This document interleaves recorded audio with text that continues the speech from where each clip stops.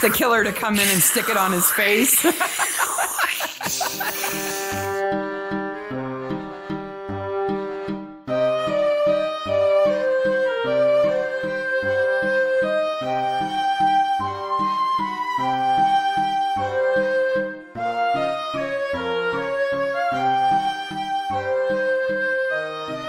Hey, Maniacs. Hey, Maniac. It's Midsomer Maniacs. Midsomer Maniacs is a comedy recap podcast dedicated to the ITV series Midsomer Murders. Each week we dig into an episode of the show, including the murders, the mayhem, the loonies, and everything else we love this week. Midsomer Murders, a grain of truth. Season 23, episode 3. You know, you say that whole thing like you've said it before. Yes. Like you don't even really take a breath or anything. No. Like you know it by heart. Yes. Good job. It's on my screen right here. It's been 150 some episodes. I hope you have it down by now. 152.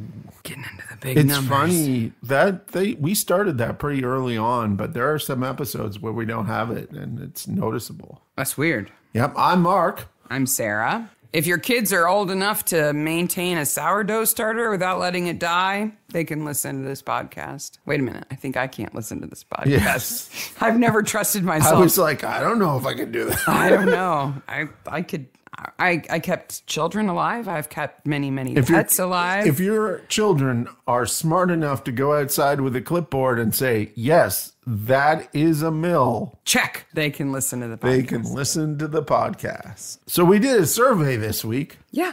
Our number one responded to survey ever. Nice. And our longest survey. Well, we really appreciate everybody who took the time to fill it out because it really does help us. We love you guys, and we want to make sure that whatever it is we keep doing, it is what you want to listen to, that it's worthwhile for all of us. So we wanted your opinions. So thank you so much for taking the time. Yes. So regular listeners, people who are up to date, the people in the U.S. who are watching Midsomer with us right now, what you're going to get next week is a kind of mini and a maxi all together, because we're going to do a mini of the survey results and announcements that come out of that. And then we're going to do the regular episode next week. So the people like in the UK and in Australia and stuff like that who don't listen to us, even though who aren't current with us because they aren't current with the episodes. Yeah. We're going to release the survey stuff alone. Yes, as plus, a little mini episode, just so they can listen to that. Plus, we had someone say that they were still in the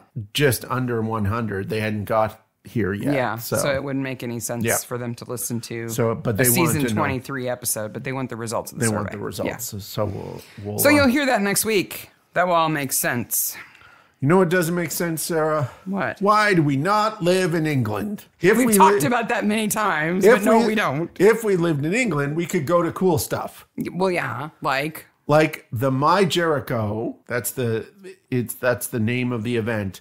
It is a Morse and Oxford celebration on Saturday, the 4th of March, from 2 p.m. onwards. Oh, they're going to party into the night? They are going to party into the night. Because Morse, unch.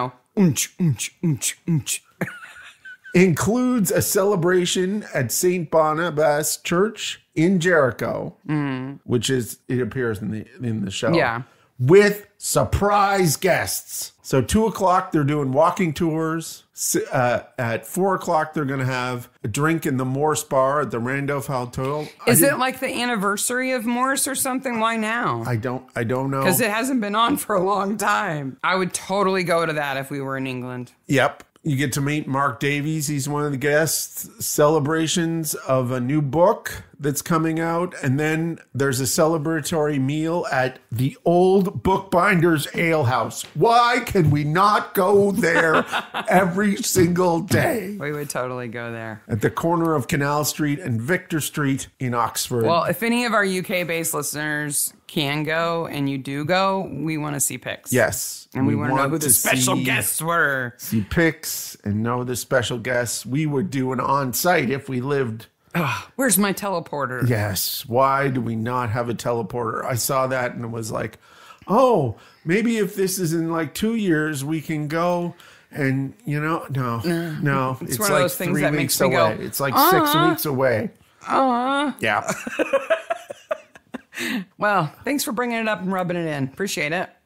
Speaking of disasters, this episode was originally released on the 26th of December when we did the mini, and we had no water. Yeah. It was a Boxing Day celebration. It was a water-free Boxing Day. We had gallons of water. Yeah, we did. That we filled at our friend's house. Where Thank we you. showered.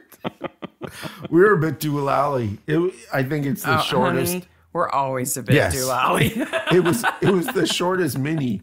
And we had crazy stuff to talk about, which only gets crazier. Mm-hmm. We'll get there. Did find a couple of things to watch like a maniac. Oh, yeah. Watch like a maniac. Like the hidden headband. That was the first thing we asked people. The technical impossibility about the live stream from the mill. Yep. The punny name that leaves comments on videos. The victim's discovery that is a mystery, or maybe sort not. Of. We've got an accusation about that one. Yep. What popular show has a sneaky crossover? But we have to start with the last Watch Like a Maniac, which is what U.S. charity has a clever connection to this episode and how. And oh boy, it is quite the story. So we started that story in the mini off with the following revelation that we had discovered something that we had no idea about. Yeah, because right at the beginning of A Grain of Truth, season 23, episode 3, the very first thing you see is footage from a live stream from Larkton's Mill, and they have the URL at the bottom of the screen, which is an internet web address. larktonsmill.co.uk. So being you, of course. Now I look up all the paused the show, whipped your phone out, and looked it up. Including Midsomer Travel. Midsummertravel.co.uk, which goes to our website. Yes. But where did this one go?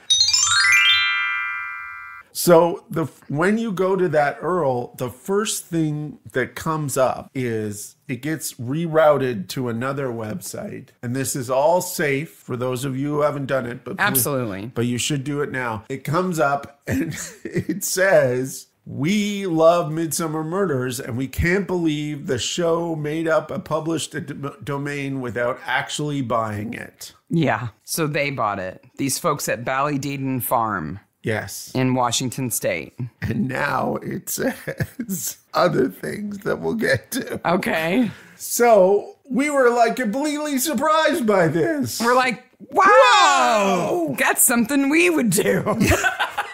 Because we have.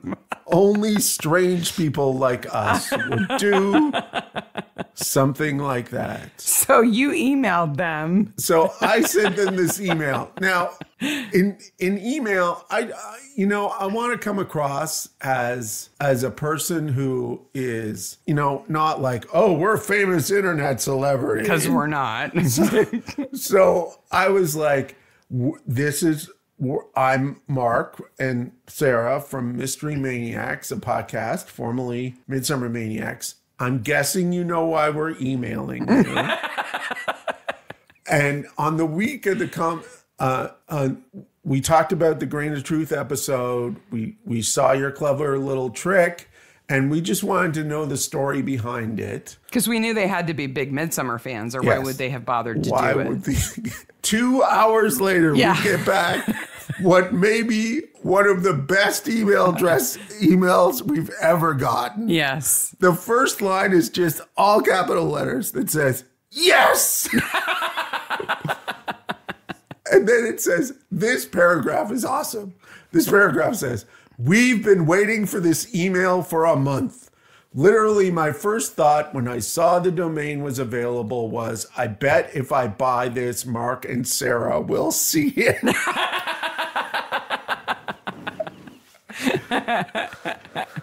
My wife, also Sarah, are huge fans of the podcast. They're all maniacs the best people too. are named Sarah. They're maniacs Yes. too. So they are Sarah and Ansel, and they run a farm called the Ballydeedon on Whidbey Island outside of outside of Seattle, Washington. It looks gorgeous. It's a farm animal rescue farm. Yep. So all the animals there have been rescued from other farm scenarios. They have, and those animals get to live out their whole lives, old age. They're never worrying about being somebody's dinner. yep, 100 rescued animals from chickens, ducks, geese, sheep, pigs, and cows.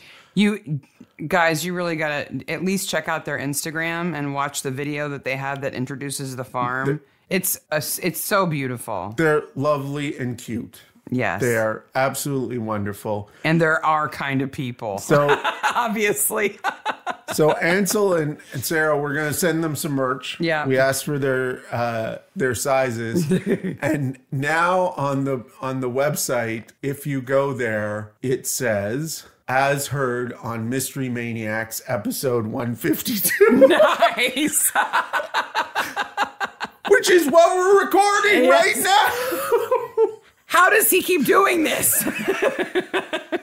He basically bought the URL before the episode was available, and now he's putting stuff on the website for a podcast episode that hasn't happened yet. I'm going to say, as a web designer, it's a lovely little website. It's beautiful. It's beautiful. Yeah. Absolutely gorgeous. So that's the answer. They have a to... lovely little daughter, too. Oh, yeah. Yeah. And piggies that are furry piggies. Yes, furry little piggies. And so, yeah, that was the last Watch Like a Maniac That's question was in reference to them because, man, they're quick on the draw. I'm so impressed with them. They're so awesome. I read that email to Sarah, and we were both in stitches. Yes.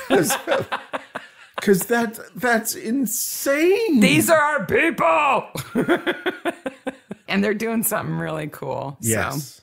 Absolutely. Are you ready to talk about a grain of truth? Yes. So I don't know why we both say that in a Scottish accent. Truth. In Lower Blissingham. Yes. There is no bliss in Blissingham. No, there is crazy chaos. There is a nice little logo. The mill has a nice logo. Mm-hmm. I wish I knew what it said.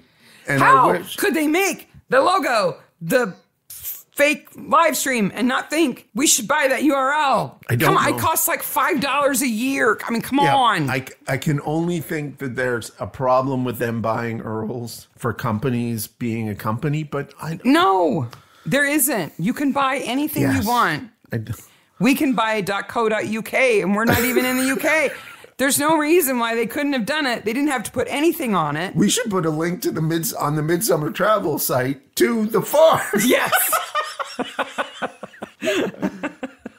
It's just, somebody had it on their to-do list and didn't do it, and they're kicking themselves. Yeah, absolutely. So this is a water mill that is owned by a husband and wife. Tom and Chrissy Larkton. Now, do we want to talk about this now or later? Why does Chrissy want anything to do with this? We got to talk about that later. Okay. We'll talk about it later. So we'll kick it later. They're announcing the opening of their 100% organic mill. And they're walking towards their cafe. You mean their food truck? Which is a bit of a crap cafe. The trailer in the grass? Yes. That's not a cafe. I'm sorry. And then it suddenly cuts. Which is what you can't do in a live feed. No, you can't. You can't do that. They don't have multiple cameras. They can't. Even if they do, you can't he can't teleport live. They did teleport the length of the pond, and we'll get there. We know the length of the pond, and we know all sorts of math. That's right.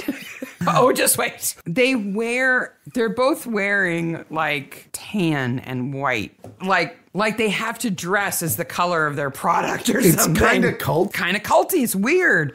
Like there's a scene where you see the two of them walking into their house, and their house is cream and tan, and they are cream and tan, and the mill is cream and tan, and it's like, do you have to dress like your product? Like, that would be a problem. I mean, what if you make cheese? What if you make Swiss cheese? You're just going to wear holy clothes and have a holy house? Like, you have to match it? I'm a vineyard, so I only wear purple. Yes, purple and light shades of green. We grow mustard exclusively and corn. We wear yellow and live in a yellow house. Because that would be an American thing, I think. Yeah, I think so. Our house is a giant corn cob. Yeah. It's just strange. But with them, they do a great job, though, of making this look like the kind of live stream that you see from a business. They almost look like TV show hosts. Almost. And the production quality on live streams now on some of these things is amazing. It's super good. Yeah, it can it be. is. And you can switch from one camera to another, just not with the same person in shot who can't be in both places at the same time.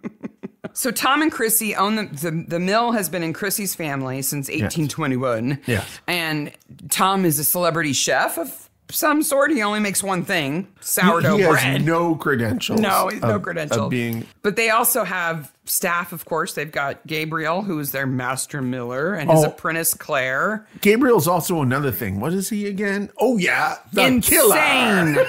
If By you the didn't way, know, this is a spoiler podcast. Yes, yeah, we forgot to say that. Yep. Ricky, the reformed thief baker. He's not reformed, though. Not really. He takes a douchebag yob to a higher level in this episode.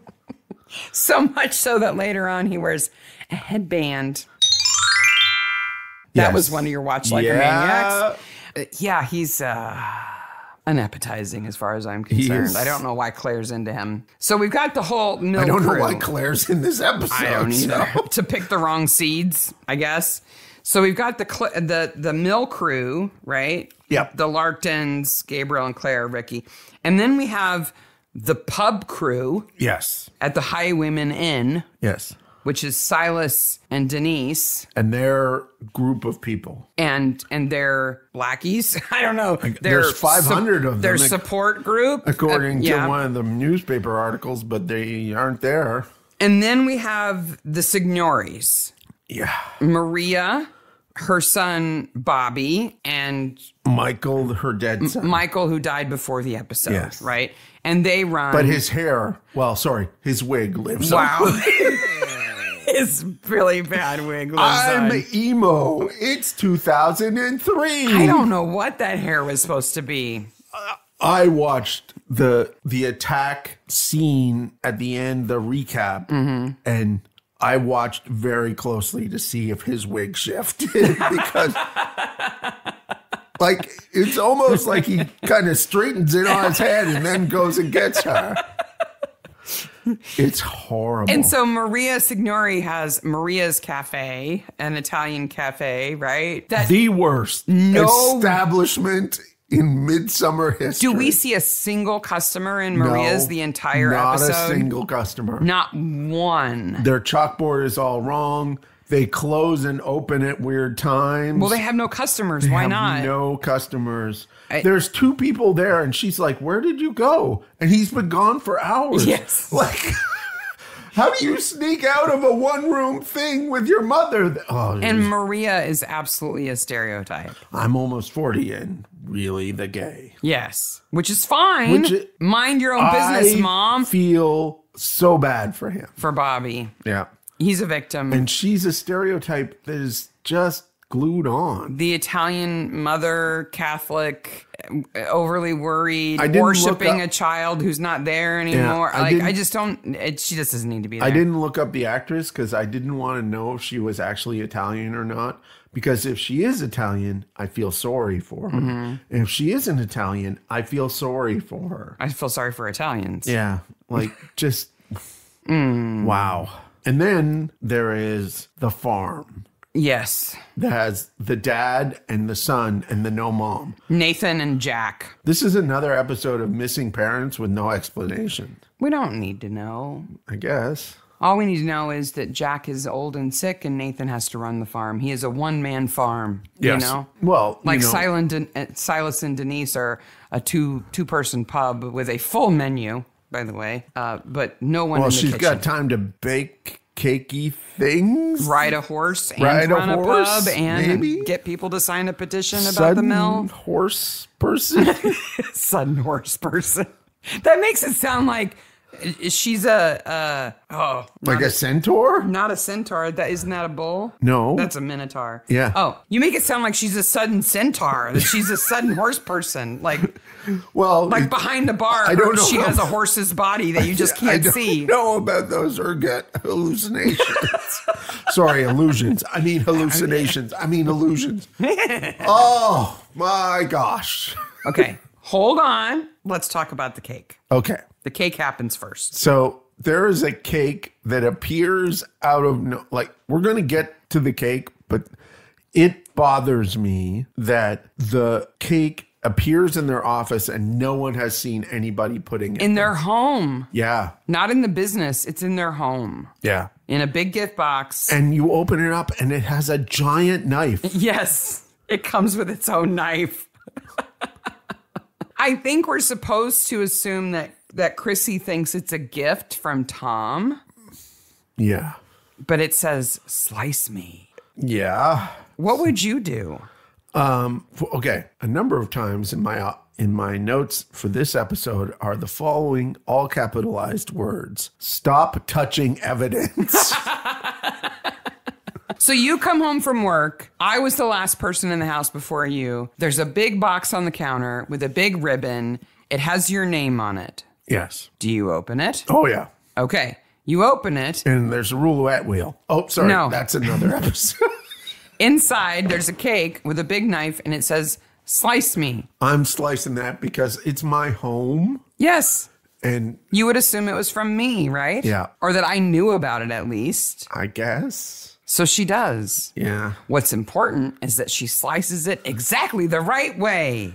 It's perfectly the right way. So it's almost like it falls apart. Yeah. So like the fondant is holding the cake together. This prop is a piece of styrofoam with the word curse written in it, covered in fondant. With an important layer of fresh pig blood underneath. I don't think it's actually fresh pig blood. But it's supposed to be. It's supposed to be. Yes. Not cooked pig blood. No. Because it would be a different color and consistency completely. Yes.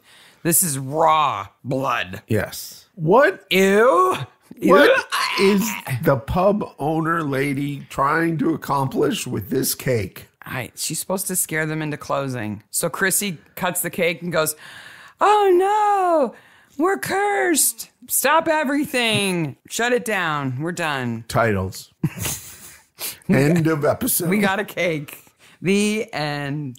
So they do the cool thing here with the titles where they tell a story, right? You see the wheel and the gears, and then the flour, then buns and bread, and then the shop. It's the process of flour. Yes. Hey. Meanwhile, he's touching evidence or worse. It looks to me like when Chrissy tells Tom, by the way, just as a side note, I don't think anybody in Midsomer should ever be named Tom again. Yes. Tom is Tom Barnaby. That name should be retired from names. Much like, the number 99 it's for confusing. Wayne Gretzky is retired for the entire league of the Nobody NHL. can be number 99. No one can be 99. Nobody else can be Tom. Greatest hockey player of all time. Yeah. The same should happen with Tom. Yes. The name should be retired. I don't care what the last name is. Yep. No Toms. No Joyces for that matter. Yep. I don't think we have to worry about Cullies coming back. No Toms, no Joyces. So Tom sees the cake. Chrissy's obviously upset about it,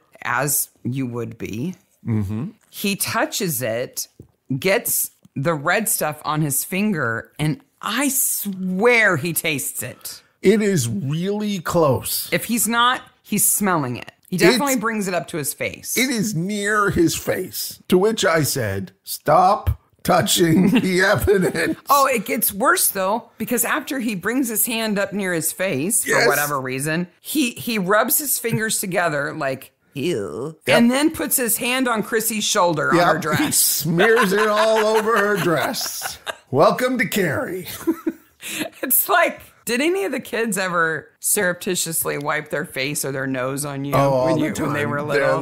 They're like, I love you. I lean on you. Smear. It's like that. It's like he's, oh, honey, it's okay. Can I get this off my hand on your shoulder? Like, stop it. Now, I want to say they screwed up with the Earl, and the farm took great advantage of that. But they did really well with the handheld phones and the screens and the pictures in this episode. Yeah. They have a good grip on it's easy to read. The social media and stuff, and you can read it and recognize it and follow along with it. And we said there was a punny person who left a comment. Yes, because the people who've left comments have the names Seasons Greetings 04, Midsummer Travels, hey now. It might have been me. XO, Robbins XO. Yeah. Mm-hmm. If I thought they thought if I thought they listened to the show, I would have been suspicious by those two especially. Yes, which maybe they do. Maybe they do. Blisted 86. Yeah. And Lord of Fries. Lord I love that name. Fries. I love that. But Denise posts, hope you liked your cake as user 049_A. Yes. There's no message there. It's just random. But I love Lord of Fries. Lord of Fries is excellent. And in the middle of all this, we hear that Sarah's friend's coming to stay. I don't care. We'll talk about her later. So Barnaby is confused by a coffee machine and or a kettle. I think it's a coffee machine that he's trying to turn on. It seems weird. And I don't think he's confused by it. I think he's distracted by Winter coming in. Before he can turn it on, he's talking to Winter, and then Winter makes fun of him and turns it on for him. Did you notice that this is a Maniac thing. The contamination sign is both in the horrible mill kitchen and at the cafe. No, I didn't know Yes. that. Now, didn't you tell me that you saw windmills on the desks in the cop shop? Yes, there's 2 of them in this episode. Because I was looking for them and I didn't see them. Oh, I saw them. They're definitely there. And Scratchy Chin has a new shirt. Oh. There's also a pair of people who are at the desk behind the line of sight for John. Yep. Who, there's a man, he comes up to the woman sitting at the desk. He shows her a piece of paper and she is so happy about whatever's on the paper. Ecstatic about And she looks up at him like, yeah, this is the best document anybody's ever given me. Yep. Wow, thank you. And he's like, you got it. And then he walks away. in my notes, 2 windmills right here. That's they've got the big recycling push, obviously, in the office. So now they're experimenting with alternate power sources. And they've got indoor windmills for wind energy. Now, some of these things, if you know about how television's made, they may film all of those scenes for the entire series at the same time. Right. Right. So they redress it, put new extras in, change their extras shirt, and put him back down again. Yep. Less chin rubbing this time, Bob. More head scratching instead, okay? Change it up. So they find out at the mill that somebody makes a comment that the organic flour they're using has been pesticided. You're not organic. Hope you like your curse. And that leads them to the happiest place on earth, the Larkin Farm. Oh, no, they're the Larkons. Larktons. Larktons. That's the mill. Okay, not the Larkins, the happy, friendly show. No. Why isn't it them? That would be different, wouldn't Season 2 of the Larkins, by the way, advertised on Acorn this week. But the farm is the Duncrofts. Yes. Nathan and Jack. Yes. And they have a letter from the Department of Agriculture and Farming. Mm-hmm. That's not what it's actually called. Oh, the government agency isn't called that? Yeah, it actually has a funner name. What is it? It is the Department of Environment, Food, and Rural Affairs. Mm. If it is environment, murder, and rural affairs, that's kind of Midsomer. Rural affairs? Yes. Affairs that are rural. Yes, affairs that happen in rural locations. There have been some of those in Midsomer. Yes, there have.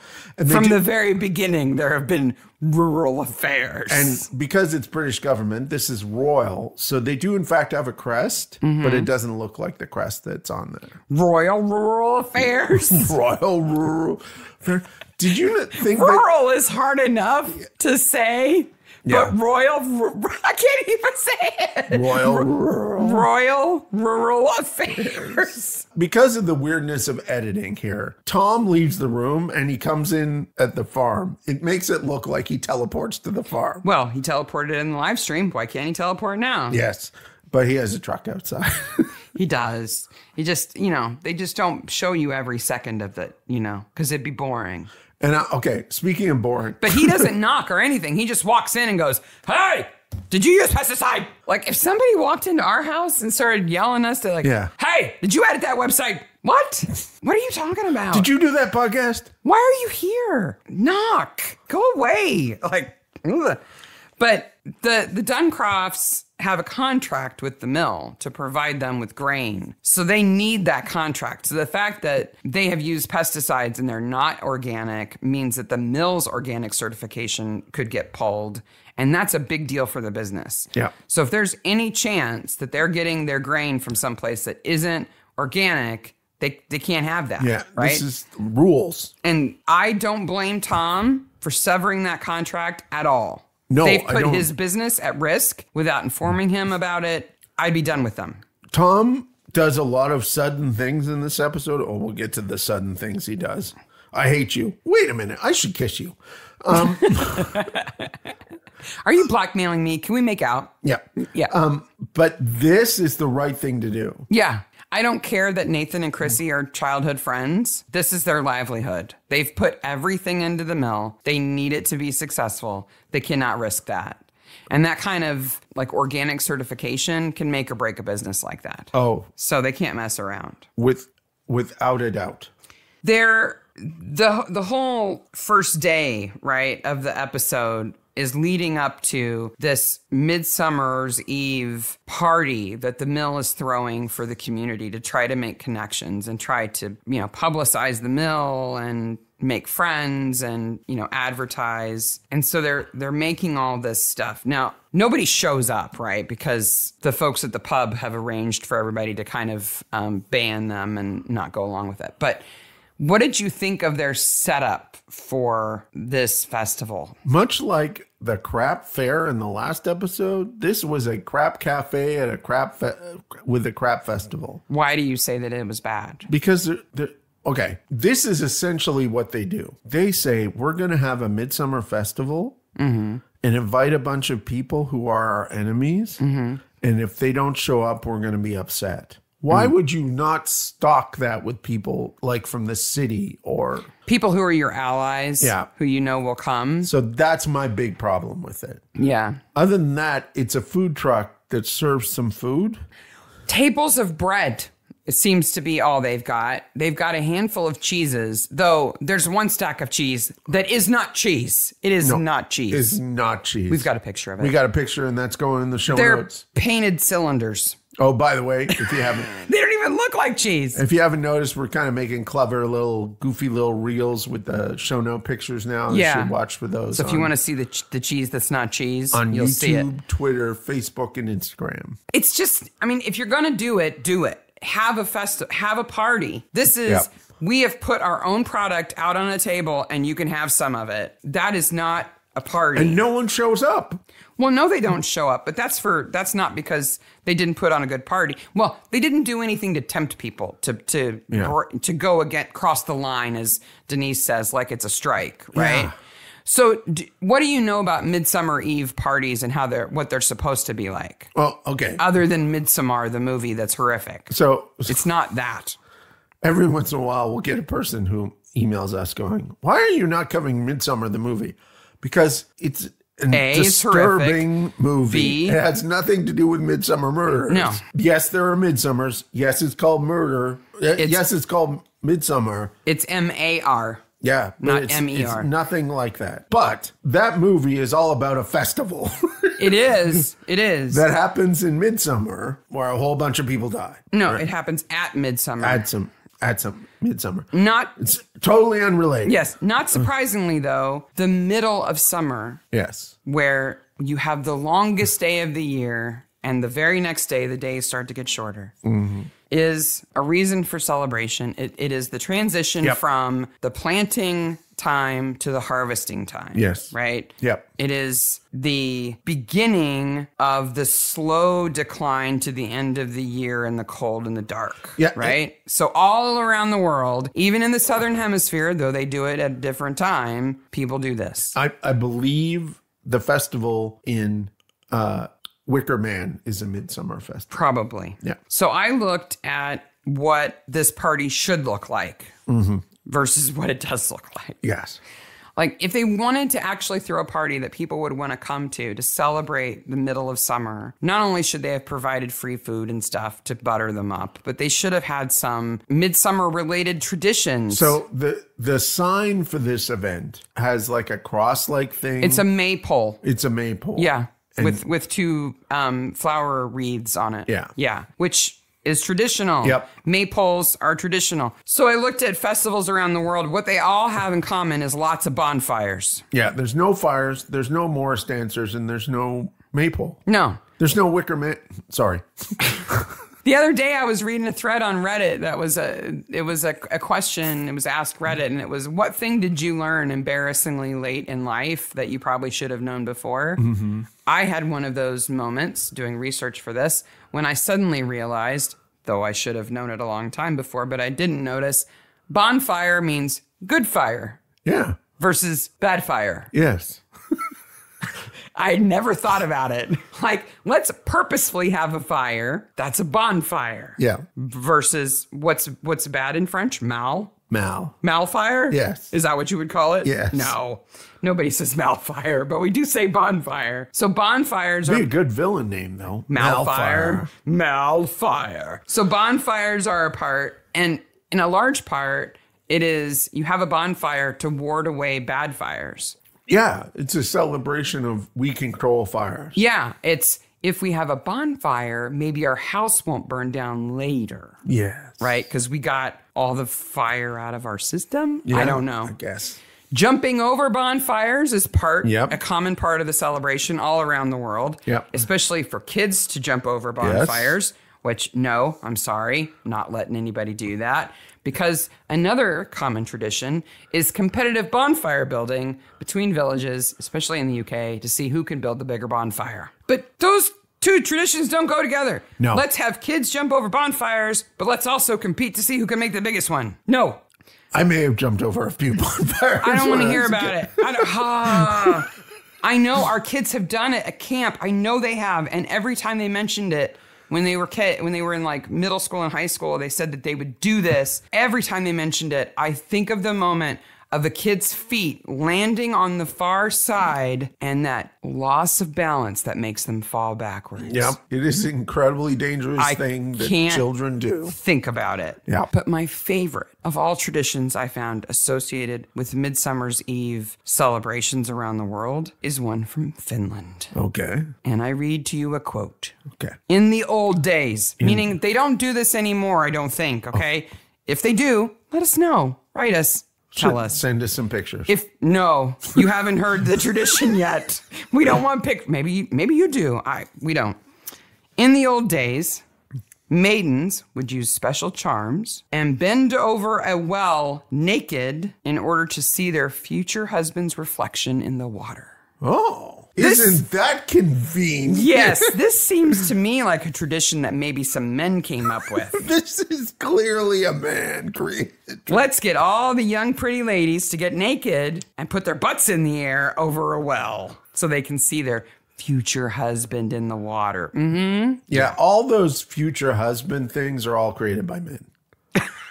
Well, there's another one, and also in Scandinavia, but it seems to be wider spread, where maidens would collect 7 different kinds of herbs and put them under their pillow that night, and they were to dream of their future husband. Yeah. And there's a long tradition of games and stuff for, tween girls and teenage girls to find out who their husband's going to be and that kind of stuff. I'm not surprised by that, but you have to be naked and bend over the edge of the well. It helps with the precognition. This is why I'm saying we don't need pictures of this. No, we don't. This is just a bunch of butt cheeks and a well. It could veer on bad naked, too, if they're bending over too far. That's true. Don't want that. Yeah. Anyway, maybe if there was a well in Lower Blissingham, they could have spiced up this party a little bit. A little bit more than what they had. Just a little. Yeah. So nobody comes. So Tom gets upset and he's like, shut it down. Throw all the food away.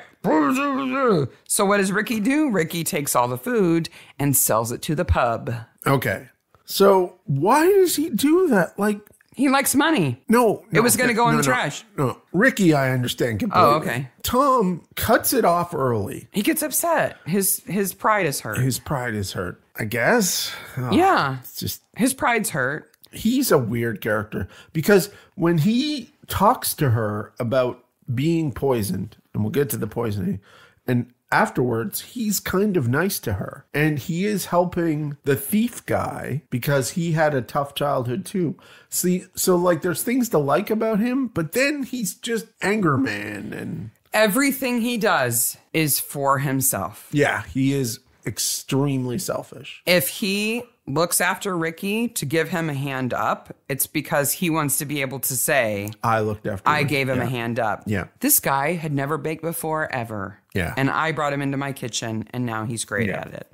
And look, I gave him a headband. And I think part of the reason why he's so upset about the party is that his ego is bruised because he's a celebrity baker. Did you happen to look at his book? Only he is on the cover. Okay. It's not him and Chrissy. First it's of all, him. the picture of him on the book, did you see it? Yeah. So he has his hands in front of his face like he's praying. First of all, any person who's selling that book is like, no, your hands don't go in front of your face. Don't hide your face.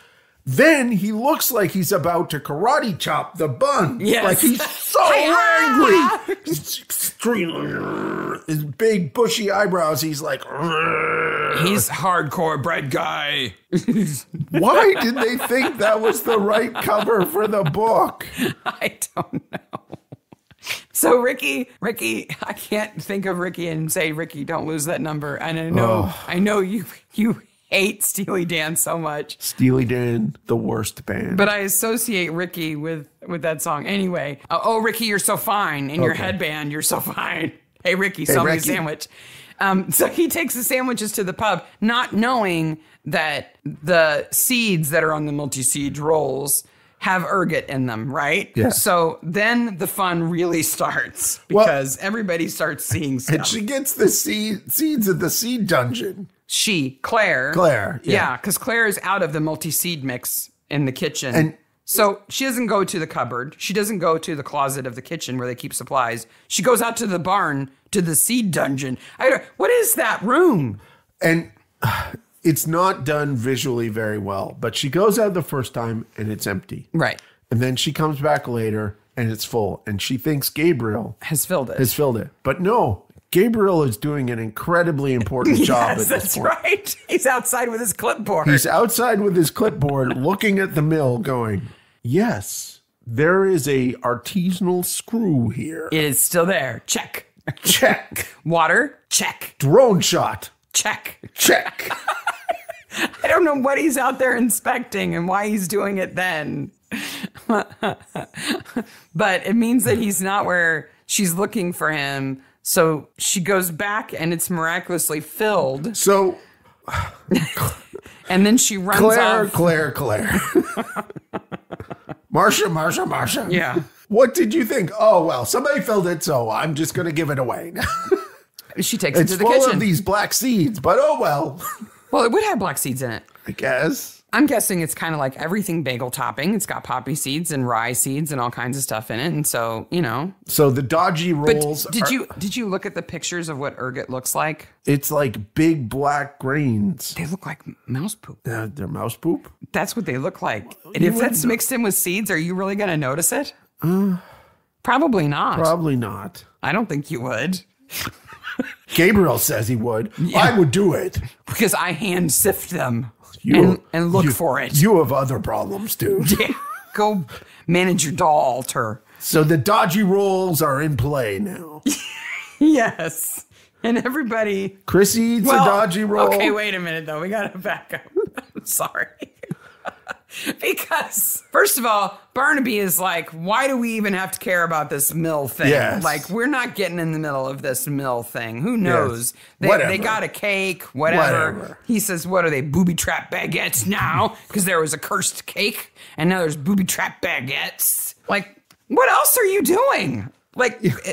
There's only one serious case at a time. He was supposed to be on holiday, and he's doing extra work. He should be happy that it's interesting, at least. And he might get a Dodgy roll out of it. Why didn't he have a Dodgy roll? At least he doesn't have to be at home with Vanessa. See, if he had a Dodgy roll, there could have been a great scene where Vanessa had horns.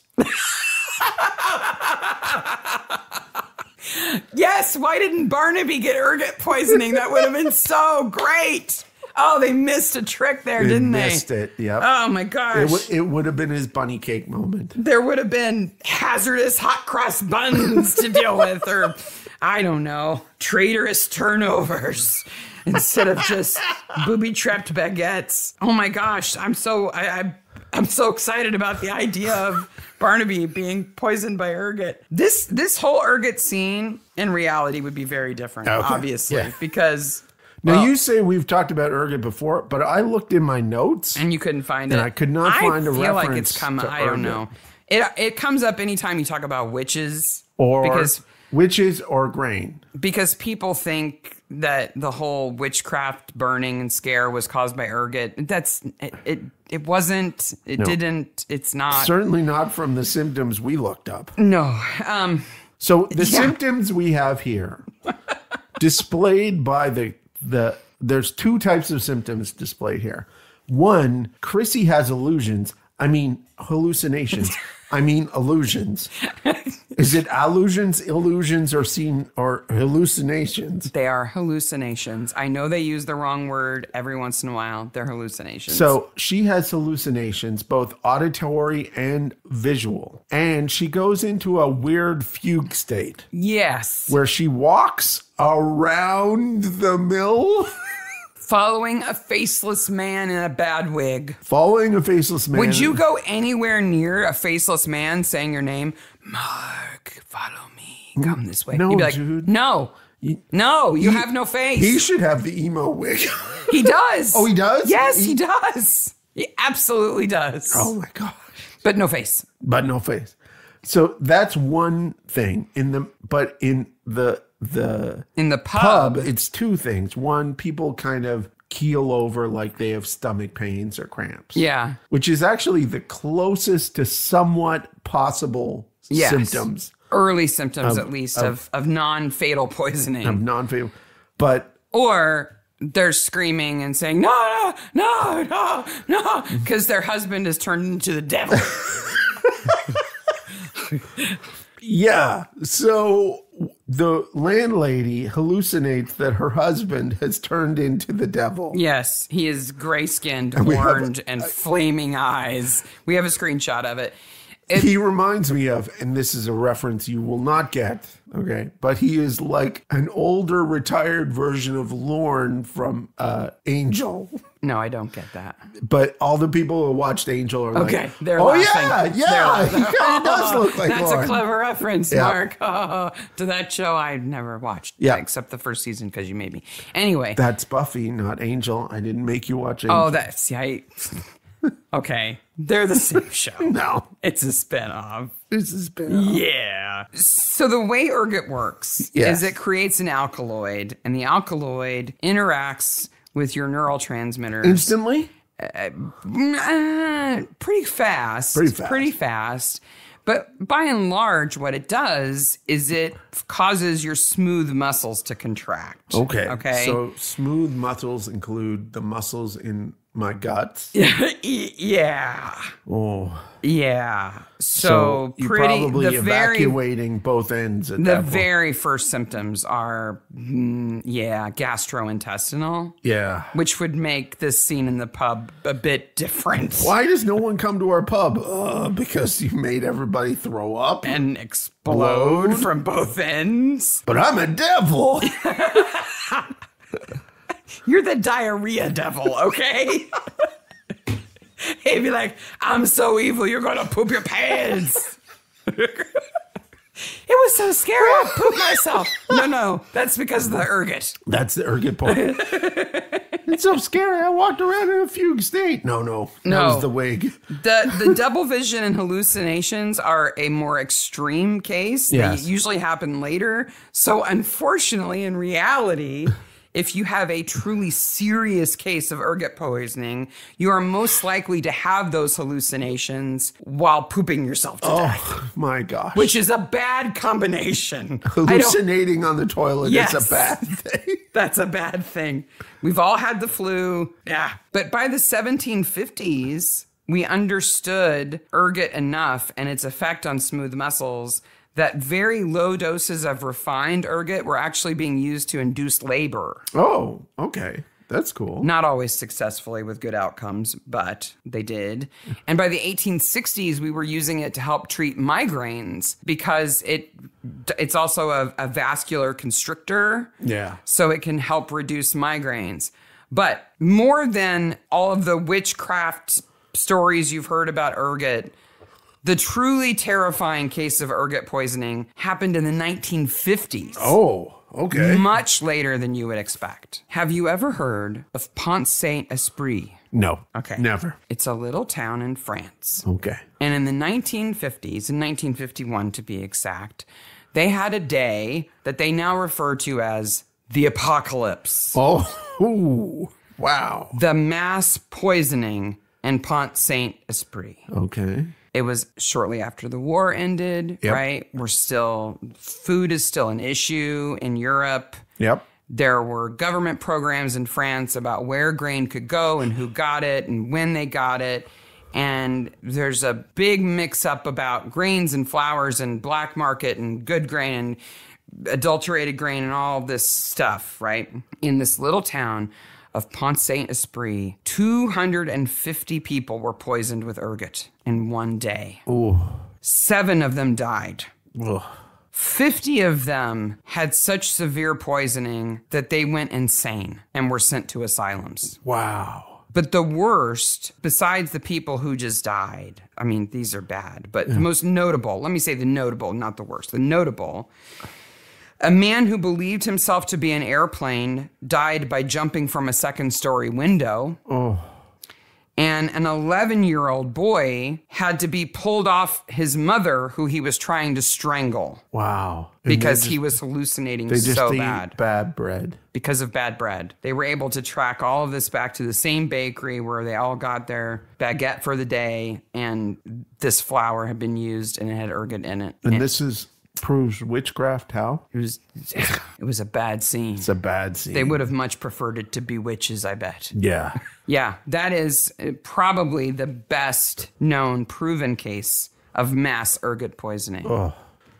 Really, the subtitle of this episode is Don't Buy Old Party Food. Well, you don't want to be associated with anything that has the terms cutaneous eruptions. Yeah. Oh. Or dry gangrene. Dry gangrene. Oh, associated with it. And that's ergot. So these folks are lucky just to have my husband's devil visions and then get over it, because it could have been much messier. Yeah.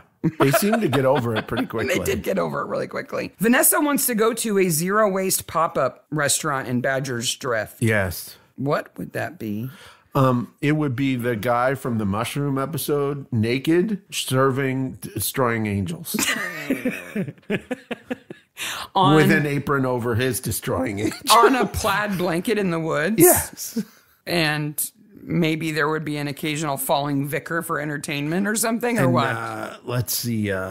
Vanessa doesn't know about Badger's Drift. No, she doesn't. John does. Yeah. Those weren't his cases, but he knows all about it. I'm sure it is the talk. Like, I'm sure it's talked about in hushed voices in the police station. Like Badger's Drift. Yeah, like, send the new guy. There's a case in Badger's Drift. You might want to wear a helmet and some neck protection. Watch for fallen vicars. Yeah. Don't eat any sailboat sandwiches. Bye.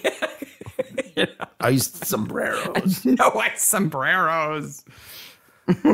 Every time there's a mention of Badger's Drift, and we've seen this online, we absolutely agree. You should drink. Yeah. Because they do it just for fun. Yeah. I think it's an inside joke among Midsomer viewers now with the writers. That if they're going to mention another village, it's a 50-50 chance it's going to be Badger's Drift. Likely Badger's Even Drift. though there's dozens of villages. By the way, you can buy our Badger's Drift t-shirts on our merch shop. Yes, designed by a listener. They're awesome. While they're all hallucinating, somebody steals the petty cash from the pub. I don't think...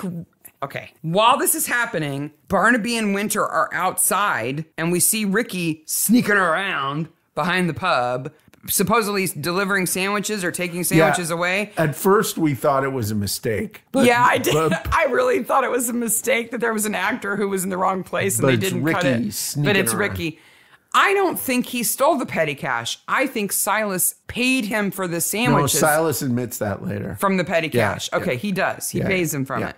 So it's not stolen after all. And so they got to go back. Tom and Winter have to go back to the mill, to the village, because more has happened. And again, Barnaby's got to be witty. Yeah. What are there? Fisticuffs over the focaccia? Yep. He's totally like, I'm the witty old guy here. Yeah, I don't want to do any work. I don't want to have to go there. Well, don't worry. Nobody's died. You perform an act of great negligence in the next few moments in the episode. Nobody's died yet. No one has died yet. They're waiting for you to be 50 feet away. So Barnaby and Barnaby and Winter go to the farm because this person may be the poisoner. Right. The Duncroft farm has been providing grain to the bakery, which made the bread, which was served at the pub. So they're like, oh, didn't they just sever their contract with them over their organic status? They have a motive to poison the flour. To get back at them. So let's go and talk to them. Go talk. I think that's a completely logical thing to do. No, there's an illogical thing that soon happens. They find Jack, the dad, in the farm. They talk to him. He's like, no, my son's a good guy. He wouldn't do that. Meanwhile, while they're talking to Jack in the house, Nathan is being murdered in the silo. Well, okay. So Nathan has a couple of problems. First of all, so there's grain at the bottom of the silo. Mm-hmm. Why he has to clean it up, I'm not really sure. It's last year's. Maybe. It's old. Get rid of it. Maybe. Get it out of there. But the way he's doing it is dumb. So there's about a layer of 1 grain deep of grain on the floor. At least. Of the silo. The silo's what? 10 feet in diameter? 15 feet in diameter? We'll get to math later. And he's sucking it up with a shop vac. It's a big shop vac, high capacity, but it has a canister that you can maybe fill it a third of the way before it's going to be overworking and you have to empty it out. Yeah. And it seems to not be working because he's got the tiniest nozzle. He's like, why is this not working? He looks down the tube. I was expecting the killer to come in and stick it on his face. Nobody can see you doing that visual, by the way. Don't kill me with the vacuum. A broom you would have sucked my nose off and I died. A broom would have solved his problem. He could have swept it, then vacuumed it. Yeah. Right? But no, he's gonna put on his big headphones. It's gotta be loud. Yeah. A shop vac is loud enough. Put it in an echoey big empty silo. Well, that's why he has his big headphones, so he can't hear the door closing either. But, could he have picked a less efficient way to clean it out? No, he couldn't have. Anyway, a whole bunch of grain falls on him and kills him. He could have swept it and then vacuumed it. And we've reached the part in the program where Mark says, it doesn't work that way. No, it doesn't work that way. That's not how silos work. But we're just gonna move past it. Accept it. People die in silos. That's not what I'm saying. Oh my gosh, they do. Don't even Google it. It's horrifically sad. Horrifically sad. Guys, sad. if you or anyone you know works near a silo, you know. Yep. Be careful. I grew up on a farm. We had silos. Really sad stories. But this is not how you clean a silo. And it also doesn't fill up like, oh, I'm dead. Poor Nathan is in there. The door is jimmied shut. Screaming and hitting the door. But that's over the sound of the grain falling. Grain falling's not going to be that loud. And the silo is in view of the house, but it's not next to it. It's not attached to it. In the house being pithy with his jokes and everything. Yeah. So we said in the mini that it was improbable that they found him. But in the episode, and we didn't go back and look at this to double check, the dad says, oh, he's out in the farmyard or he's in the silo or something. Mm-hmm. We think they may have added that because of the mini. Okay, here's why we think it, okay? Because I swear the first time we watched it, I was wondering why they would go look for him in the silo. Because the grain would be up past the window. They wouldn't even know he was in there. No. Even if Nathan does tell his dad, I'm going to go clean the silo and then fill it. Yeah. So if his dad went out there, he would go, well, he already finished that job. Where did he go next? Yeah. Right? So I thought they saw the screwdriver in the door. Yeah. But no, the killer takes the screwdriver. Yes. So they wouldn't, because that would have like cued them into, that's weird. Is there usually a screwdriver holding that door shut? So that might have gotten their attention. But no, the killer takes the screwdriver. But now when we rewatch it, there's a line. The dad says, though you don't see him say it, says Nathan is out working in the silo. Or something like that. Something like that. To give them a reason to go, look, I still think they would have gone out and went, well, it's full of grain. Oh, so he goes, ask him yourself. Ask him yourself. Yeah. Oh, that poor man. That's such a horrible way to die. Well, especially when they open up that door and a cup of grain falls out. No. When it should be a barrel full of grain falls. At least, if not, the whole silo empties very quickly out into the farmyard. No. It on the ground. I looked, double looked. But wouldn't it? Oh, yeah. Wouldn't it come pouring out? Yes, but like a wave of grain with Nathan's body in it? But there was like a cup. Well, maybe the shop vac blocked it. Because it's still in there too. Plugged in where? Yeah.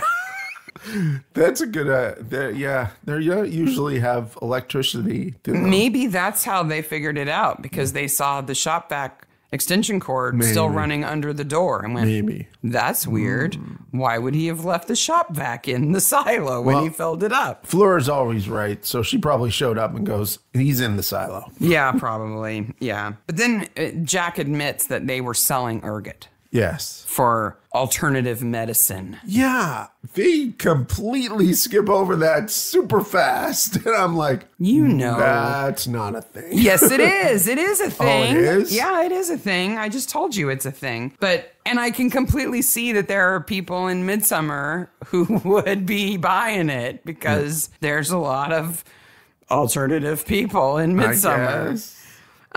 So they had the ergot. They were selling the ergot. The ergot was present at the farm. I get it. Then Gabriel has a break-in. Yes. And everybody wants to blame, oh, Ricky, you're so fine for everything. He stole my keys. He broke into my house and he took my box. I'm the killer. He took my box with my stuff in it. Did you notice on the murder board after this that the pictures of the people who work at the mill were sepia toned? No. Like mill, like flour. Like old timey? Yes. Like they're color coded along with the mill, like Chrissy and Tom are? But everybody else is regular colored. No, I didn't notice that. Yeah. The bottom line is that Barnaby and Winter were there when Tom was killed. And 50 feet away. I don't think they've ever been that close. That close while someone was actually being killed. They've been that close to a murder being attempted. And they stopped it. And run in and stopped it, but not a successful murder. While we were sitting here having the tea. First murder. Yeah. Murder. It's kind of pretty far into the episode for somebody to finally die. Suddenly a red herring drives up in a red car. Can we just ignore Sophie/Laura, blackmailer, jerk face? She drives up. I remember we were watching the episode the first time. She drove up and Sarah said, journalist. Obviously. And I said, ex-girlfriend. And we're both right. I think Sophie and Vanessa can leave together. Yeah. Because I dislike them both so much. By the way, I'm a yob with my white hat. Ricky? His interrogation is... He's a good actor because he's smarm intensified. He and what's his face from the first episode this season, who is the poacher? Yes. Who's like, yeah, she's into me. Can you blame her? They can be buddies together and just offend every woman they run into. I don't. Why is Sophie/Laura there? Well, she's there to open the door in broad daylight, half naked, and start talking to him at his place of residence and business. Mm-hmm. Would somebody not notice? Then he kisses her in the open doorway. Well, no, first he says, what are you doing here? I'm through with you. And she goes, well, I'm here now. And he's like, oh, well, I might as well kiss you then. It's all over. Oh, wait, I have to kiss you. Mm-hmm. Like, never mind. She's already been calling him. And he says to her, don't call me again, and hangs up on her. So she just shows up. I know we can't criticize Midsomer for this, but there is no heat between them. Ugh, no. At all. There's no, like... Because she thinks she can blackmail him into liking her. That does not work. That will never work. Yeah. No. It's just horrific. Okay, let's get over it. Did you know I also do master classes? In organic sourdough for beginners. That's all he talks about is sourdough. That's all he knows. Yeah. Is sourdough. Barnaby says to Denise, online trolling is a crime. It's a criminal offense. And it actually is in England. That's good. Yeah. Like, because it's not enough of a crime here. The statute in England says the following. The trolling is a form of baiting online, which involves sending abusive and hurtful comments across all social media platforms and can be persecuted under the Malicious Communications Act, which should be the name of an industrial band. Malicious Communications? Act. Of 1988, or the Communications Act of 2003. They also have definitions of online threats, disclosure of private sexual images without consent, or revenge porn, online harassment, grooming, stalking online, and virtual mobbing. Why does the U.S. not have this in their books? They definitely should. Why, yes, I'm also a baker. Here are my awards. Tussle over the tortillas. Denise, I'm sorry. I can't get over the fisticuffs over the focaccia. Yeah. So she runs the pub. She is on the parish council. She organizes the strike of the mill. She rides her horse, and she's an award-winning baker. At the 53rd annual Midsomer show, she won first prize for best cake at that show, the Laura Blessington Christmas Fair, and the summer show of 76th, 77th, and 78th annual. Well, she must be good because she can make a self-slicing cake with pig blood in it. It is very impressive. It's an impressive cake. And this is where we find out how the woman who runs the mill's mother died. She drowned, right? She was crushed in the wheel of the mill. Yeah. And now you can say, why does Chrissy come back to the mill? Let's review Chrissy's history with the mill. Just so far. Yes. Chrissy, as a teenager, has an attempted rape that happens at the mill. That causes her to have amnesia from the trauma. And the accidental death drowning because of this event. Okay? 1. 2, her mother is crushed by the wheel. Yeah. 3, her father, not being able to sell organic oats in the 70s, shuts down the mill, abandons it, and becomes a hermit. Yes, an alcoholic hermit. Why does she want anything to do with this place? Tom. See, here's the backstory for them, I imagine. Yeah. Tom is an aspiring quasi-celebrity baker. Okay. He wants a leg up. He needs his next move. Yep. He hears there's a woman named Chrissy who's broken and sad. And has a mill. But happens to own a mill. Do you put that on like your Tinder profile? Yep. Owns cursed mill. Yep. Swipe, swipe, swipe. Wait. Owns a mill. A cursed mill. She looks fragile. Yes. I can woo her. Well, okay. What is Chrissy's Tinder profile? Orphan. Yeah. With memory problems. Trauma-induced amnesia orphan seeks manipulative, cheating, quasi-celebrity YouTube baker. To help run mill. Yeah. That's cursed. That will make everybody hate me. Must have previous girlfriend. Who's a stalker blackmailer journalist. Yes. Check. He's swiping right on that. Oh, yeah, baby. And never mind that the whole village calls it the Mill of Abaddon, which is like hell mill. Yeah, that whole thing is just stuck the on. Abaddon thing, I don't get. I don't know who came up with it, who started it, why.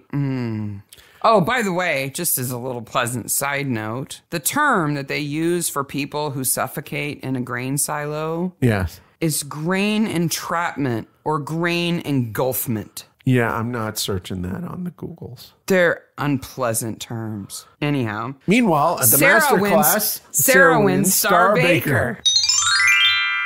They don't say Star Baker, but they come really close. Yes, they do. They say Star Student. Star Student, and they give her a star that says Baker on it. Says Baker on it. And Vanessa's like, I didn't win, I'm going to leave. Yeah. Vanessa could be nice. She buys them stuff. She takes them out. She helps them in need. She encourages them to try new things and stuff. If but then she was she's got all this of that, side that I hate. She's like, I'm going to stay and talk to Tom and see if he'll go to the restaurant with me. She knows he's married. Never mind. Never mind. It doesn't take 5 minutes to bake sound. And I think Sarah's looks burnt on top. Sarah's bake is just a little burnt. Yes. It's in my notes. Yes. The crumb looks very good. As somebody who can't make bread because there's something wrong with our house that prevents anything from rising, no matter what it is, unless it's a cake, it won't rise. I think her crumb looks amazing. I would definitely eat not the top of that bread where it's black, but the rest of it, yeah, I'd eat it. Now, we have a friend, the wife of a former work colleague I have, who is a horse person. Mm-hmm. Wait a minute. She's not a centaur. She likes horses. She likes horses. She used to have a horse. When you say horse person, now we're thinking I just think horse/person. She used to have a horse that she took care of. Mm-hmm.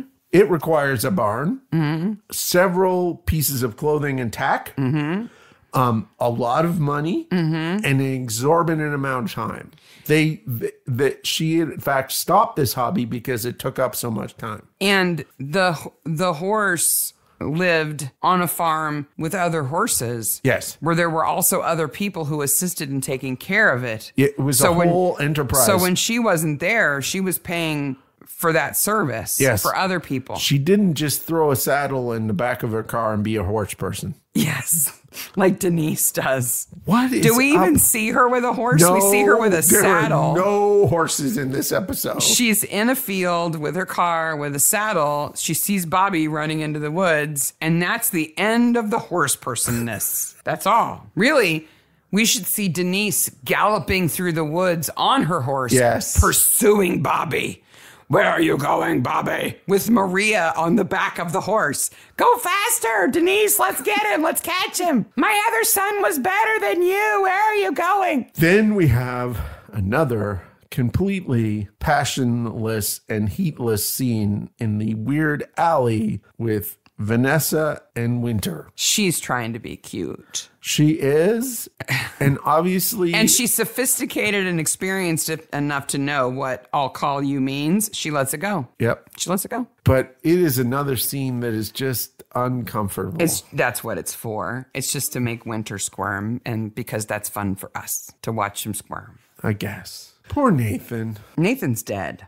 Oh, sorry. Poor Bobby. Poor Bobby. Because where Bobby's going in the woods... The shepherd hut of love. It's the love shack. The love shack, baby. Where he and Nathan would have their dates, their meetups, because they had to keep it private, because Nathan's dad was never going to understand. What I really like about this subplot is that there is no point in which there is a scene where either Nathan or Bobby show trivialized or stereotypical gay thing. Yeah. They are two men who like men who love each other. Yep. That is it. Yep. Who had to keep it secret because they knew they don't have to perform that they wouldn't be accepted.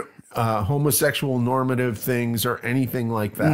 No. I like that. I do too. I feel so bad for Bobby. Bobby has... His mom idolizes his dead brother, who was actually quite the jerk. Yes. He has the worst job in the world because he's second fiddle at the worst cafe in the world. Which has no business whatsoever. None. Has to deal with his mom, who's fretting all the time. And I'm sure they have money troubles. And now the man he loved is dead for no reason. He has been murdered. He did nothing wrong. And he did the thing that caused his... Yeah. Because he did the ergot poisoning. Bobby's actually the one who put the ergot in the seeds. So Nathan died because of what he did. Yep. Now, it's not his fault. It's Gabriel's fault. It's the killer's fault. Yes. But poor Bobby. Do you think Bobby's going to jail? No. I don't think so. I think they're just going to let him move to the city. I think Bobby's going to Sadville. Yeah. Ugh, he's got to get away from his mom. Cornflower Cottage. Ricky is a blackmailer. Yes. He tries to blackmail Tom. Then he tries to blackmail Gabriel, and that gets him killed with a big old sack of flour. Yeah, Gabriel does the thing. Okay. there's two solutions. There's one solution in the real world for blackmailers, and there's two solutions in the story world for blackmailers. The real solution if you're blackmailed in real life, just tell the person who you're keeping the secret from, and the blackmailer has no power. You're done. And that's the same in the story, but also in the story, you could kill them. Blackmail is never a good game. No. It's never a good game. Because inevitably, killing your blackmailer sort of draws attention to it and makes people wonder, why did you kill them? Were they blackmailing you? What about? Yes. So it's going to come out anyway. Yeah. But in Gabriel's world, his blackmail, the reason why Ricky can blackmail him is that he's a very bad person and a killer and has a doll altar. So yes. There's all kinds of reasons. We'll get there.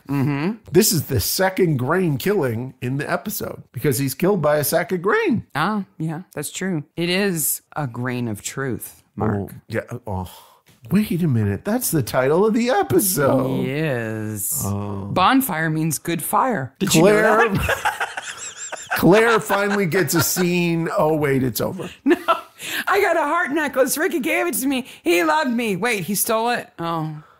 Let me go put my little hat on again. That's it.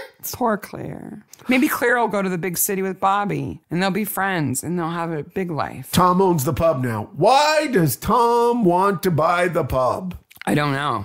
Do not know. Maybe because he wants to turn it He into still needs people to run it. a real cafe instead of his little truck in the grass. There's no other stores in this town. They say that when Tom was younger, he was prone to compulsive acts of violence. Yeah. But it was all before he was 18. Yeah. What did he do? Don't know. Was he into bread back then? Maybe. Did he beat people with baguettes or something? He stared at them with his karate chop. Yes. He's like, oh, I'm going to put your face in my starter. Ah! No one, not a single person in the entire investigation of the Yob's house has gloves on. They touch everything with their hands. Okay, there's a mystery there that I could not figure out. All right. Okay. So they find Gabriel's box in Ricky's vent. Yes. And none of that is a euphemism. That's actually what happens. They find his box in Ricky's vent. Okay. Yeah. There is a uniformed policeman who finds it, but doesn't retrieve it, gets Winter's attention so that Winter can retrieve it, right? Without gloves. Winter has his phone to use as a flashlight. Yes. But the uniformed policeman has something else. It's a flashlight.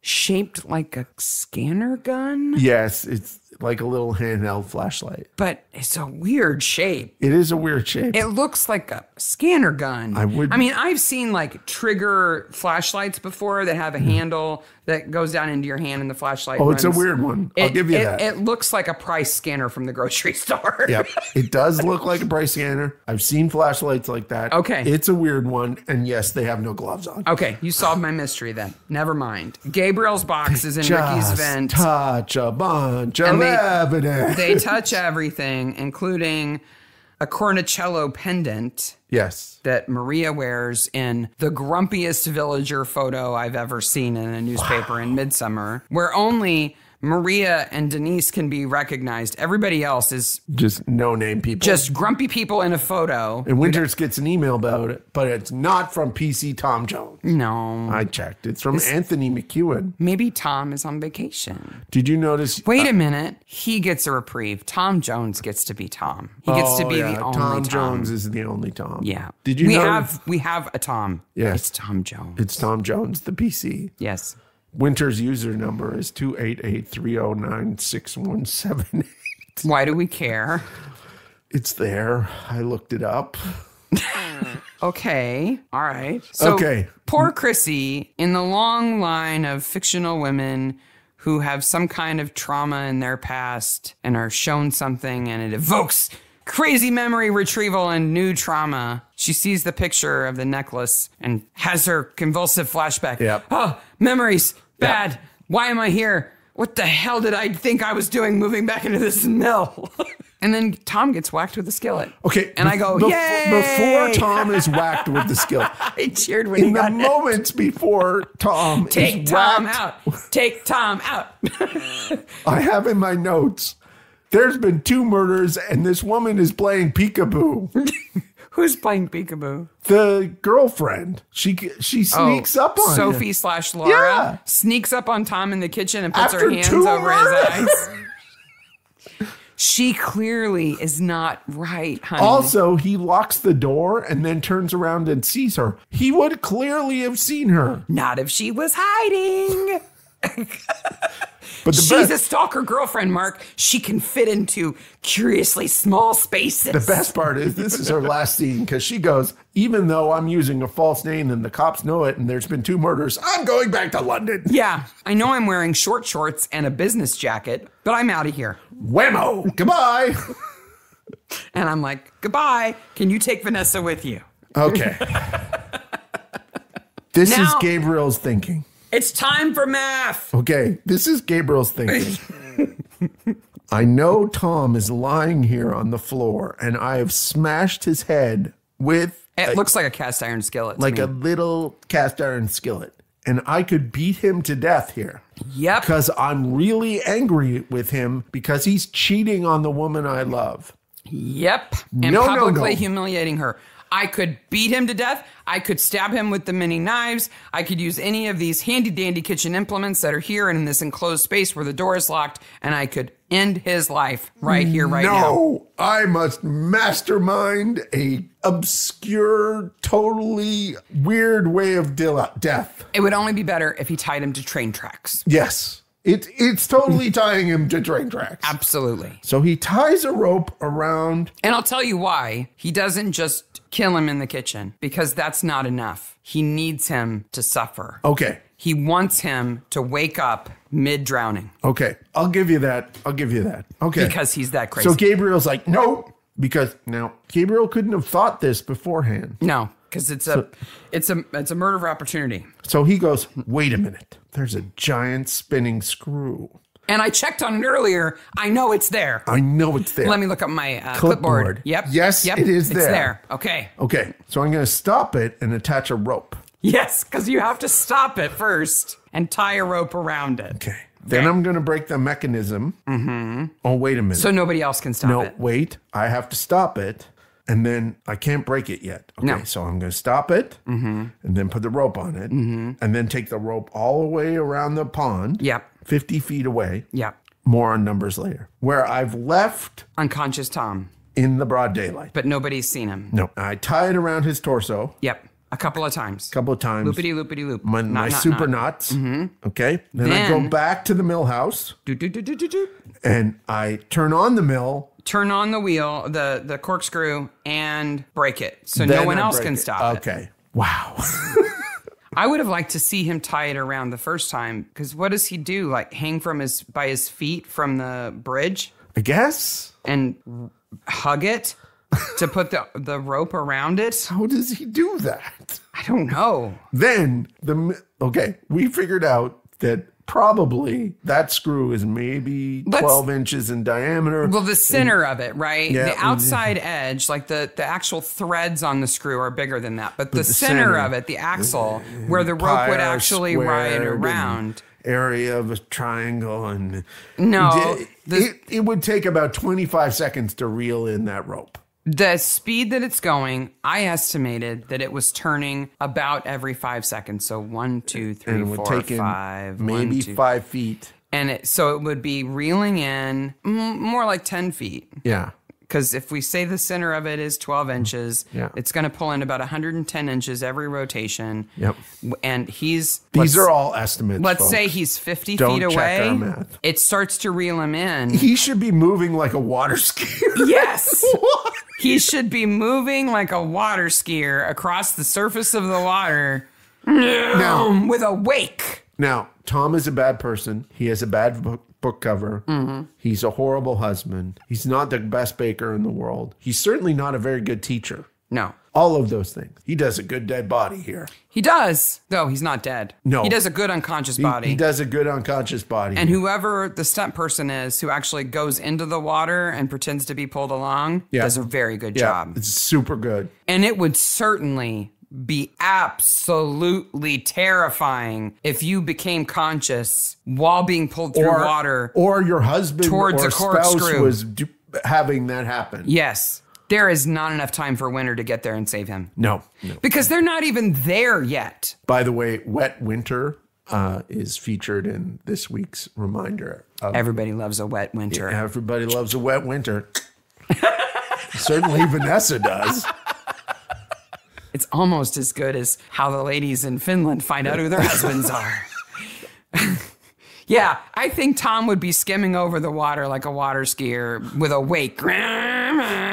And then, man, I'm just seeing a cartoon version of that rope reeling in, and then him just wet slapping around. Because he'd hit the bridge, and then it would drag him loose, and then he would flap around and hit the mill, and then he would go under, and then he would hit the bridge, and then he would hit the mill. And the mill guy would come out and said, I told him not to go in there. Yeah, and check, I got it on my clipboard. Got it on my clipboard. Tom on the corkscrew. Got it. So there's some silliness with Silas, and then we figure out that Gabriel's the dude. Yes. Wow. Okay, Sarah, I have a murder list. Mm-hmm. Where do I keep my murder list? I don't know.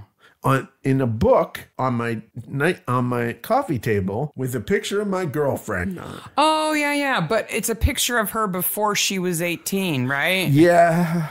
It's really creepy. That I've written her married name on over and over again on the back as if she was married to me. Yeah, and she has a ribbon in her hair.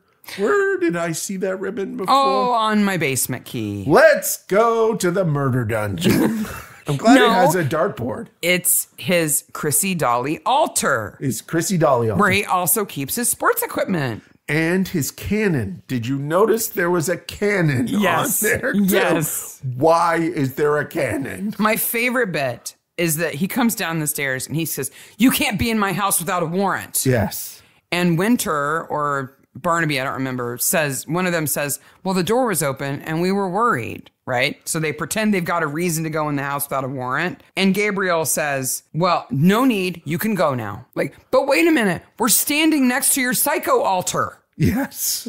There is a need to worry. No, there's nothing to see. You can go, thanks. Who could be the worst person to walk in on this scene? Chrissy. She's frail. She's had trauma, Mark. So let's put her on rickety basement stairs and show her the crazy altar dedicated to her. With her Insta-dry clothes. Mm-hmm. So what we find out. The ergot triggered her memory retrieval. Yes. Because while she was having crazy diarrhea, she had a lot of time to think. Maybe that's why she didn't notice her husband was gone all night. It was like, I was just walking around. Okay, I'm officially calling no longer on the I was just walking. Yeah. I had a lot of things to think about. I went for a walk to clear my head. I went that for is a not walk an alibi. That's no longer allowed as a fake alibi. No. I can only think that she thought, and I'm sorry for the crudity. Yes. I'm shitting my pants. When was the last time I shit my pants? Oh, I know. It's when I saw that guy get murdered in front of me. What I want to Deja vu all over again. What I want now I remember. What I want to know is what in the mill changed Gabriel from a tall, thin, lanky gentleman to a portly, short gentleman. Trauma. Because that guy is not Gabriel. It's the weight of love, Mark. Over the years, it's made him shorter, balder, squatter. It's pressing down on him like Michael's being pressed down on in the water. Yeah, it's like gravity. So suddenly he becomes the spirit of vengeance. What I want to know is where was he between when Chrissy's family abandoned the mill and when she came back? Did he spend all that time pretending to run the mill? He was shortening. He was sanding his feet. Must be shorter when she comes back. Like, was he just in the abandoned mill going, "Look at me, I'm milling grain, I'm a master miller. Now it's time to kill people." One day she'll come back, and I'll have my tan outfit ready. She'll come back. "Oh, Chrissy, let me look at your picture again. Here's another dolly for my altar. Looks like Chrissy." Wait a minute, there's a cannon there. Kaboom! I had to protect you and the mill. In actual fact, he doesn't protect anybody, and not the mill, because the mill would have been damaged by Tom's gigantic noggin hitting up against the flapping screw. away on bridge mill.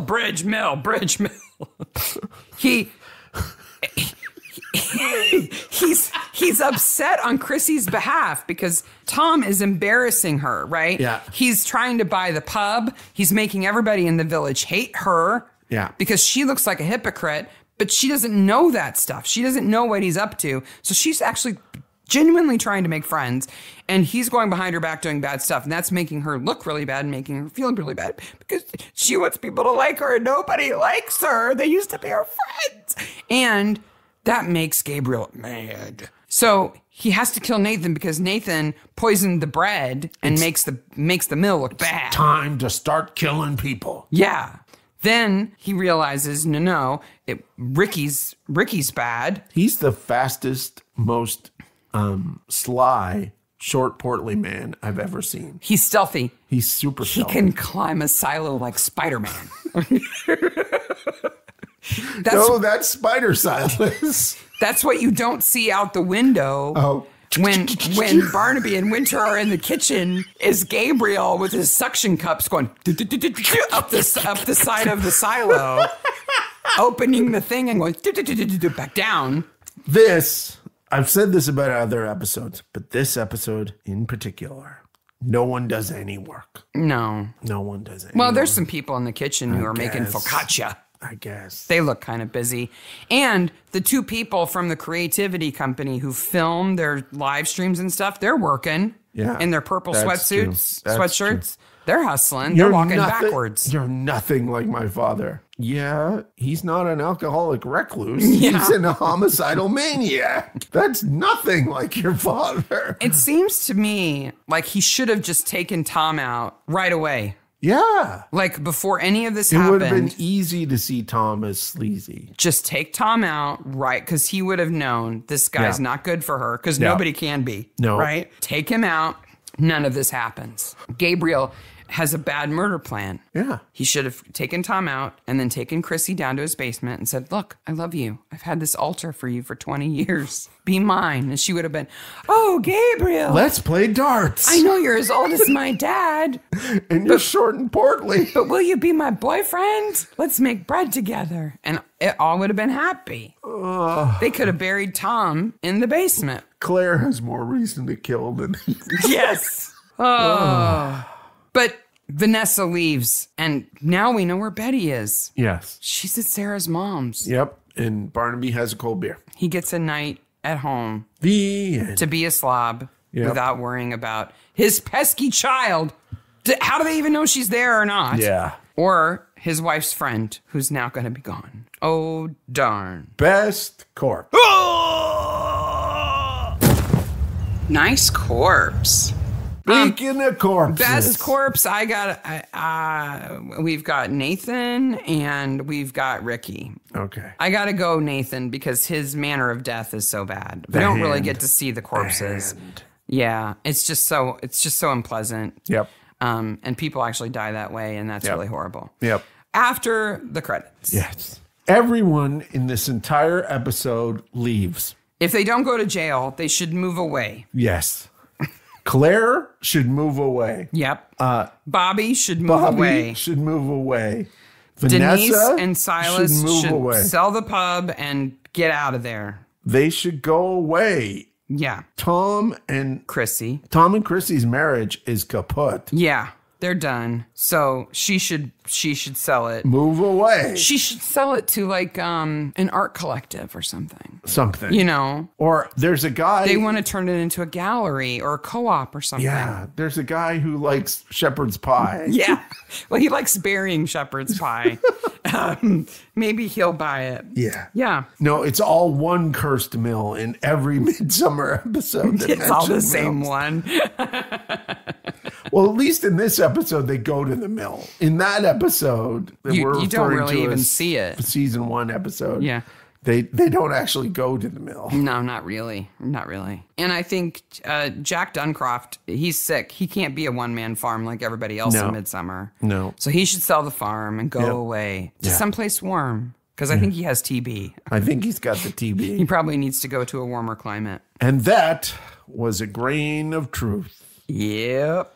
Midsomer Maniacs returns on the 30th of January. We get 4 episodes this month. We're going to hit unbelievable numbers this month. Yes. And our next episode is season 23, episode 4, Dressed to Kill. And I'm just saying this right now. We're not going to deal with wokeness or gayness or manufactured controversy. None of that. It's a great episode. We're celebrating the life of these people. Yep. It's going to be awesome. And you get a bonus episode that you didn't even know you were getting until today, which was an announcement episode and the survey results. So we're going to announce what we're going to do in the next few months on that episode. We already told you we're going to take a break in the first couple weeks of February. Oh, God, we need to take a break. Sweet Jesus, we need to take a break. Yes. We've made 8 episodes in the last 45 days. Mm-hmm. We definitely need to take a break. We watched a lot of Midsomer. We watched a lot of other things, but we're going to talk about all that later. And the 30th we should release that mini announcement episode at the same day as the episode 4 episode 4 episode. So in a week. Yep, in a week from today. Stay away from sourdough starters, people. Stay safe. Go to every single Earl you see on TV. You get magical results. The fact that those people were fans it made my week. It made your month. It made my year. It made 2023. So far. So far. Yes. Never underestimate the ability of maniacs to be maniacs. Be maniacs. All right. Speaking of which, bye, maniacs. Bye, maniacs.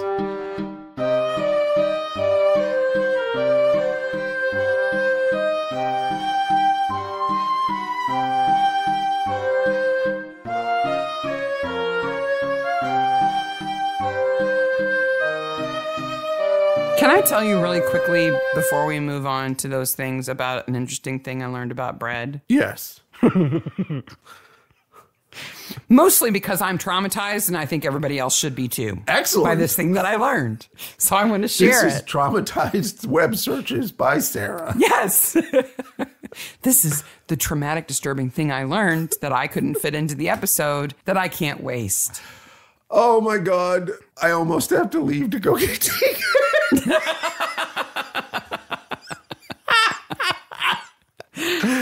It's very quick. Are you ready? My parents can't come pick me up because they're recording their podcast is the best excuse ever. Yeah. I was looking into sourdough bread, and I was kind of wondering if anybody had ever been poisoned by sourdough starter. Because I secretly think it could be diseased because it's living and it's in your refrigerator and you have to feed it. You know, it's kind of weird. So I was looking into Maybe that. That's what Gabriel has in his basement. Yes. He secretly answers to a starter that's down there talking to him. Must kill Tom now. In most elaborate way possible. Yes. This will please me. I am the starter. What I learned about is an alternative to sourdough starter bread, which is called salt rising bread. Yeah, you mentioned this. I think I've had this. Okay. You'd know if you have. Okay. So the yeast in starter, right, multiplies and grows, and then you use a bit of it, and you keep feeding it, and it multiplies, and that's a yeast, right? Yes. It's yeast. But at some point in history, some crazy person thought, I wonder if there's alternatives to that. Well, they didn't have a starter or a fridge or electricity. I don't have my handy-dandy sourdough starter. Where will I get some bacteria that I can use in my dough as a starter? That's swamp. I know. I'll sample the staph bacteria in this veteran's wound. What? And use it to make a starter for dough. No, I'm not kidding. I'm not kidding. I'm not kidding. That's worse than the cheese with the maggots in it. Staph bacteria No. from an infected wound was used to make a bread starter. Now, I'm not saying everybody who makes salt rising bread, which doesn't really have that much salt in it anyway. No. I don't know why they call it salt rising bread. I think it's something to do with where you put it when it's rising. Anyway, not all people who make salt rising bread do that. Well, nobody does it except this one crazy person this doctor who decided to do this. I've got a little organ poisoning in my mouth. They don't do that. But this guy legitimately thought, hey, if we can take bacteria or yeast from the air or from the surface of grapes and use that and incubate it into a starter and use it to make bread, why can't it come from someplace else? I know a really reliable source of quickly reproducing bacteria. When was this? Even the best made salt rising bread smells like feet and tastes like bad cheese. It's an acquired taste, apparently. Yeah. But I can confirm that the bread that was made from this starter, nobody wanted to eat it. No. Not even the rats that he was testing it on. Oh. But it's such a bad idea. That's so gross. That's why I had to That's share. what Gabriel was doing in the meantime. Trying to make bread from staph infection. Ew. Oh. He's got corpses down there he's using for starters. Anyway,